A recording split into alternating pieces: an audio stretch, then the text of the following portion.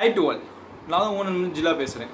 நமக்கு ஆல்ரெடி தெரிஞ்ச மாதிரி சில பேருக்கு வந்து என்ன அவங்க ஆத்மா வந்து அவங்க உடம்பு விட்டு எப்போ போகும்னா அவங்களோட ஆயுள் முடிஞ்ச பின்னாடி அவங்க ஆத்மா வந்து அவங்க உடம்பு விட்டு இறைவனை நோக்கி போயிடும். அண்ட் சில பேருக்கு வந்து சில விபத்துனால அவங்க ஆத்மா வந்து அவங்க உடம்பு விட்டு போயிடும்.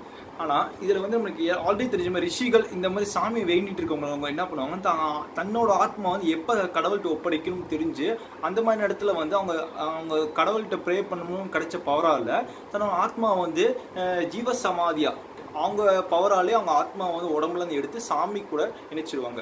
அப்படிப்பட்ட சாவு அவங்களுக்கு கிடைக்கிறது அவங்க என்ன சாவுனா ஜீவ சமாதின்னு சொல்லுவாங்க. நம்மளுக்கு வந்து கிடைக்கிற சாவுனா இயற்கை.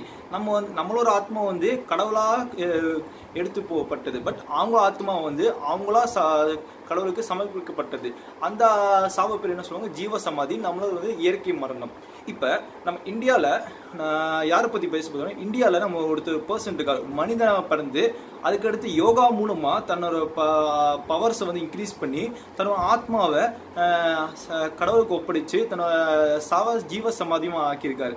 வேற யாரை பற்றியும் இல்லை. அவர் பேர் சுவாமி விவேகானந்தா தான். நமக்கு ஆல்ரெடி தெரிஞ்ச மாதிரி சுவாமி விவேகானந்த சாவு வந்து நிறைய பேர் ரூமர்ஸ்லாம் கிளம்பிட்டு இருக்கு. இந்த மாதிரி அவர் வந்து காமத்தை அடக்கி அதனால வந்து அவர் வந்து சம்திங் வந்து காமத்தை அடக்கிறதுனால வந்து அவர் வந்து இறந்து போயிட்டாரு, கண்ட்ரோல் பண்ண முடியாமல் கடைசியில் வந்து அவர் வந்து பிளட் குளோத்தாகி இறந்து போயிட்டார். இந்த மாதிரி நிறைய ரூமர்ஸ் இருந்தது. ஆனால் சில பேர் தாண்டி என்ன சொல்லுவாங்க, அவருக்கு வந்து கேன்சர் இருந்திருக்கு, இந்த மாதிரி அதுக்கடுத்து நிறைய நோய்கள் இருந்திருக்கு, அதனால வந்து அவர் இறந்துட்டாரு, மற்றபடி எதுவும் இந்த மாதிரி சொல்லியிருக்காங்க. பட் ரியலி என்ன நடந்துச்சுன்னா அவர் வந்து அவங்க டிசிபிள்ஸ் அவங்க சீடர்ட்டன்னு சொல்லுவாங்க என்னதுன்னா, நான் யோகா மூலமாக நிறைய சக்திகள் பெற்றுட்டு இருக்கேன், ஆனால் என்னோட சக்தி பெற என் ஆத்மா ஒரு பவர் இன்க்ரீஸ் ஆகிட்டு இருக்கேன், நான் ஆத்மா ஒரு சைஸ் இன்க்ரீஸ் ஆகிட்டே இருக்கு.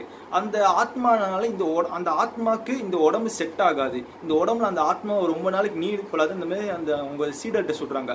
இது நம்ம எப்படின்னா நம்ம இந்த 2.0 படத்தில் பார்த்துருப்போம். அதில் வந்து அக்ஷய்குமார் ஆத்மா வந்து ஒரு சின்ன ஆத்மாவாக இருக்கும். அதுக்கு அங்கே செத்து பண்ண குருவி ஆத்மா எல்லாம் அக்ஷய்குமார் ஆத்மாவை சேரும்போது அந்த ஆத்மா ஒரு சைஸ் வந்து பெருசாயிரும். அப்படி பெருசாக அந்த ஆத்மா வந்து ரொம்ப பெருசாயிடும். அதே மாதிரி தான் இங்கே கதை.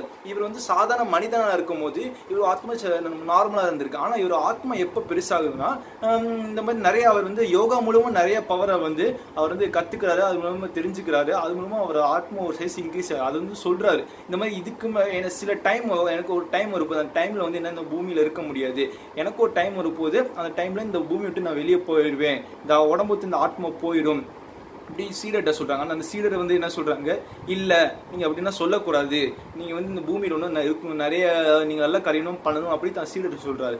பட் ஒரு டைம் ஓடுது. அந்த டைம்ல வந்து என்ன பண்றாருன்னா அவர் வந்து தான் காலையில வந்து என்ன யோகா எல்லாம் பண்ணிட்டு எல்லா வேலையும் பண்ணிட்டு அங்கே பார்க்குற சீடர்கள் எல்லாருமே பார்த்துட்டு எல்லாருமே வந்து அப்புறம் சாயந்தர நேரத்தில் வந்து ஒரு 7 மணி டைமில் வந்து இசைகிட்ட சொல்லிட்டு போகிறாங்க. அவங்க டிசிபிள்கிட்ட சொல்லிட்டு இந்த மாதிரி யாரும் நீ டிஸ்டர்ப் பண்ணக்கூடாது இந்த மாதிரி சொல்லிட்டு போய் மெடிடேஷன் உட்காரு. அப்படி மெடிடேஷன் உட்காரும் போது அவர் வந்து 7 மணிக்கு உட்காந்த பர்சன் வந்து கிட்டத்தட்ட 9 மணி ஆகும்போது கரெக்டாக வந்து அவர் இறந்து போயிடுறாரு. அவர் எப்படி இறக்குறாருன்னா அவர் உடம்புல வந்து 7 சக்கரம் இருக்கும் சொல்லியிருக்காங்க. உடம்புல வந்து கீழே பக்கம் தலையில் வந்து 7 சக்கரம் இருக்கும்.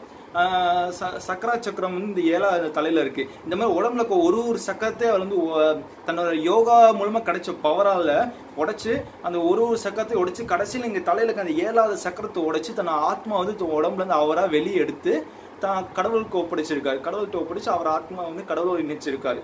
அப்படிப்பட்டு அவர் வந்து ஜீவ சமாதி ஆயிருக்காரு.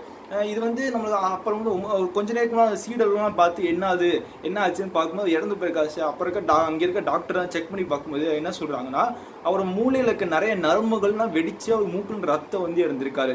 இப்படிப்பட்ட இதெல்லாம் எப்படிப்பட்ட சாவு இருக்கு. இது வந்து கண்டிப்பா ஒரு நார்மல் பர்சன் திடீர்னு வந்து மூளையில ரத்தம் வந்து அப்படி சாவ மாட்டார். அதுவும் அவருக்கு வந்து சுகர் இந்த மாஸ்டம் இந்த மாதிரி இருந்துச்சு. ஆனால் அது வந்து இந்த மாதிரி சாவுற அளவுக்கு ஆகும்னு அந்த மாதிரி எப்படி இல்லை. அதனால அவர் வந்து தான் ஆத்மா வந்து இந்த பவர் மூலமா ஜீவ சமாதியும் அடைஞ்சிருக்காரு. அதான் வந்து மெயின் காரணம், வேற எந்த காரணமும் இல்லை சொல்லி அவர் சீடர் தான் சொல்றாங்க. அவர் சீடர்கள் இப்பயும் நம்பப்படுறது. சுவாமி விவேகானந்த சீடர் என்ன சொல்றாங்க, இதே அவருக்கு நடந்திருக்கு, மற்றபடி வெளியே சொல்ற ரூமர்ஸ்லாம் எதுவுமே உண்மை இல்லைன்னு சொல்லி இப்போ வரைக்கும் அதை நம்பிட்டு இருக்காங்க. நம்ம நிறைய பேர் நிறைய விஷயம் நம்ம சாமிக்கு இதை முடியும். கிருஷ்ணனுக்கு வந்து அந்த அம்புட்டு செத்தனால அது கிருஷ்ணன் இறந்து போயிட்டாரு, ஒரு அண்டர் வந்து ஒரு அம்புட்டனால இறந்து போயிட்டாங்க. அதே மாதிரி இந்த சீடர்கள் வந்து இப்படிதான் அவருக்கு நடந்திருக்கும்னு சொல்லி ஒன்றும் நம்பிட்டு இருக்காங்க. ஓகே கைஸ், கண்டிப்பாக நம்மளோட வீடியோ ஒரு சாமி விவேகம் ஒரு நல்ல நியூஸ் உங்களுக்கு சொல்லிக்க நினைக்கிறேன். சரியா, hope you guys you enjoy it. And உங்களுக்கு வேற ஏதாவது வீடியோ பற்றி ஏதாவது இன்ட்ரெஸ்டிங்காக இந்த மாதிரி டாப்பிக்கில் ஏதாவது வீடியோ பண்ணணும்னு நினச்சிங்கன்னா கமெண்ட் ரிலீவ் பண்ணுங்கள். அடுத்த வீடியோ சந்திக்கல. Take care, by.